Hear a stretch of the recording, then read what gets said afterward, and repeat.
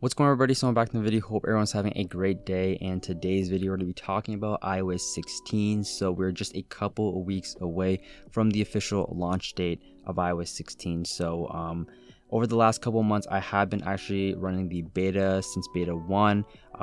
Really haven't had any bad experiences with running iOS 16 beta other than the first one, with it being the battery issue. But other than that, everything's been pretty smooth. So obviously a lot of people know about the redesign at lock screen. You finally got the battery percentage and just a ton of new cool features, which I will make a separate video on for those that will be updating to the public version.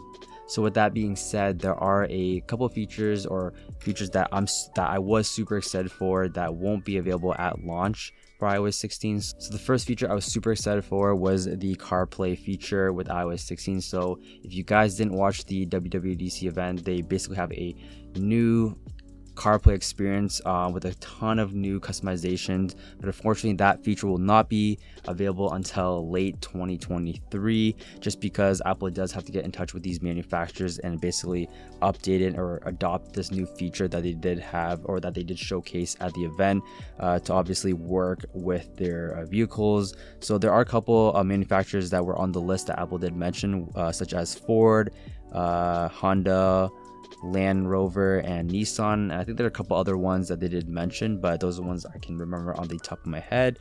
But most likely, I did say it late 2023, so most likely iOS 17. And even though Apple did say late 2023, I don't believe it will actually come out until most likely like 2024.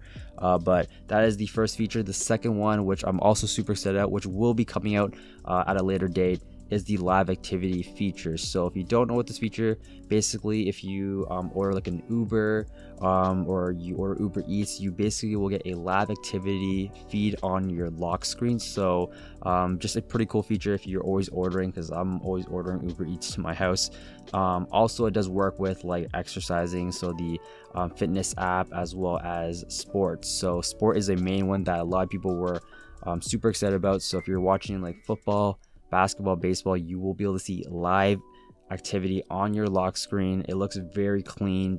I just love how the look of it will appear on your lock screen. So I'm super excited about that, which will most likely, in my opinion, I think come out in iOS 16.1 or 16.2. So we will probably have to wait a couple months for that.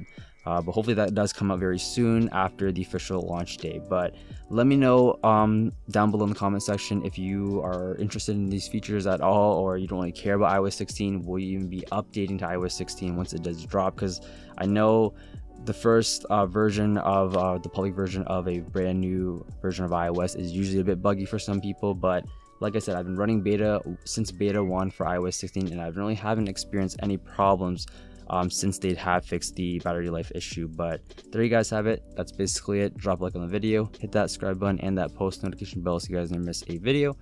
Basically it, and I'll see you guys in the next one.